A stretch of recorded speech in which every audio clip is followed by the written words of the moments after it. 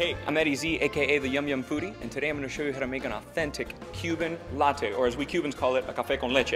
Now, being the son of Cuban immigrants, I've been smelling espresso since I was in the womb, and some of the smells at this place we're at right now is conjuring up memories from my childhood.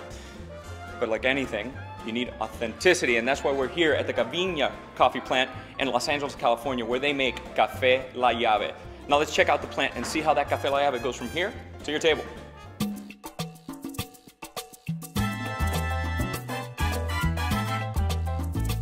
With all the advances of modern technology, coffee has for the most part remained the same. Now, for centuries, people have been drinking this beverage and enjoying it in many ways. And no matter what part of the world you come from, chances are that you have a tradition regarding coffee. Here I am surrounded by beans from all around the world. I am in the warehouse of the roasting plant. Now I'm going to show you how these beans go through the roasters from here to your coffee at home. On these loading docks, you will find some of the highest quality coffees in the world. From here, they will be sorted and sent to one of several containers where they are roasted until they meet the standards that a coffee must have in order to bear the Gaviña name. Amongst these gems, you will find the beans that have the honor of making it into Café La Llave. But before it gets packaged, it must meet the tasting standards of some of the best coffee palates in the business, making sure that you receive the highest possible quality and it's consistent every time you taste it. Now, once all these standards are met, Café La Llave is ground and packed into several different containers before it is shipped to supermarkets around the world. Here we are in the factory at the end of the day, at the end of the roasting. All of this lovely coffee is behind me. If you could only smell this right now. But what we are going to do right now is we're going to go back to my place and I'm going to show you how to make a café con leche, or Cuban latte, just like my grandmother or abuelita would make it when I was a kid. Let's go!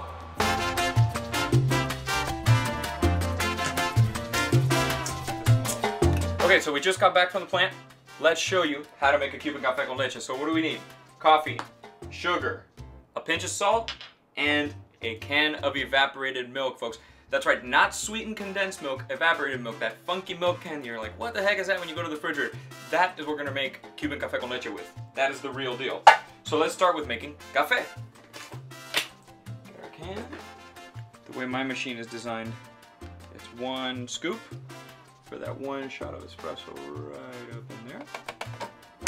Perfect. Get your cup. The cup you may want to warm in the microwave, just wet on the outside a little bit.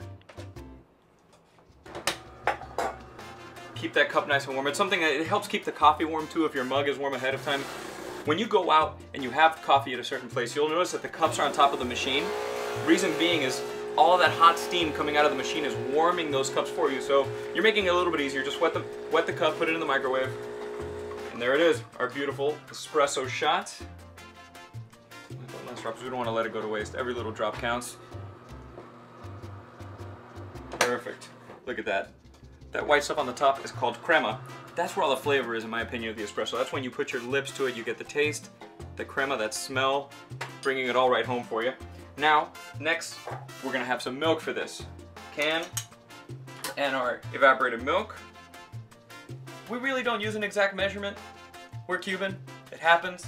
We measure based on how many fingers are on the side of the jug. So here, I'm using the 2-finger measurement system because I'm making coffee just for myself. You can use 4 fingers if you're gonna make coffee for you and your loved one, but I'm starting with 2.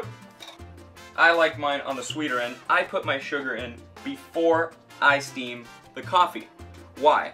Because that steam is actually going to melt the sugar inside and distribute it evenly. So what happens at the end of your cup, you don't have that pile of gritty sugar at the bottom making it too sweet to even taste. You have a distributed, nice, even taste of sweetness, and don't forget the salt. Just a tiny pinch of salt.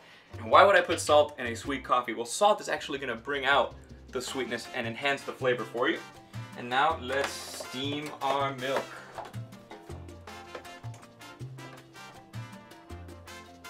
Now, I don't have a thermometer in here. I know you don't really need a thermometer for this per se. Just keep your hand on the side of the cup. Basically, if your hand starts to get too burned, it's ready to go. You see, then I'm gonna get my spoon and start to swirl around whatever sugar's in there. Get it close to that steam wand. Melt it right in. And don't worry, you don't need this fancy schmancy machine to do it at home. Okay, you can put the steam, there you go. Almost burnt myself, that was good. So now our milk is ready. We have our coffee. First thing, let's pour a little bit of milk. Let's get slow in there. Look at that. Just like my grandmother would make it. There she is. This will change your life. Now I'm gonna go drink it before it gets cold, so let's do that.